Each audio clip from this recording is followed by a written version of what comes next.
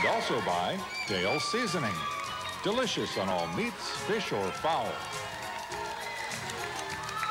Hey, along with the Showboat comes this fabulous cookbook called the Showboat Cookbook, which I'm holding right here, from which today's recipe comes. And here to cook it is none other than my pride and joy, actually my wife, Joy Harris, whom I first met. Oh, you want that? First met cooking already. This cookbook has a lot of Southern cooking recipes in it, but it also has a lot of other just really good recipes. And it has a lot of information about Showboat to play too, so it's real fun to read even if you don't like to cook. Oh, but the recipes that I'm doing today is a roast pork tenderloin with wild rice pecan dressing, and you'll have to help me with the dressing, okay? Okay, sure. But first I want to do the tenderloin. This is just a pork tenderloin, and the recipe in the book calls for 4 tablespoons of soy sauce.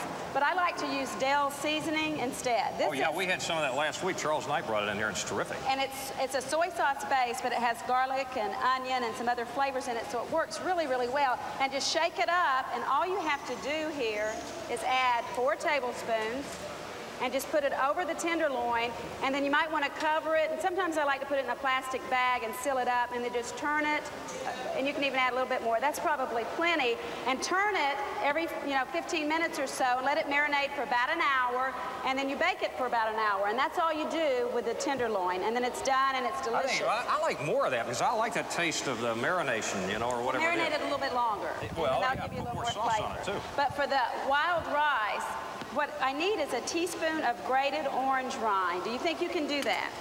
You work on that. Now, I only want the orange. I don't want the white. I just want the skin, just the top layer there. And to make the wild rice, you use just 1 cup of white rice and about a ½ cup or less of wild rice.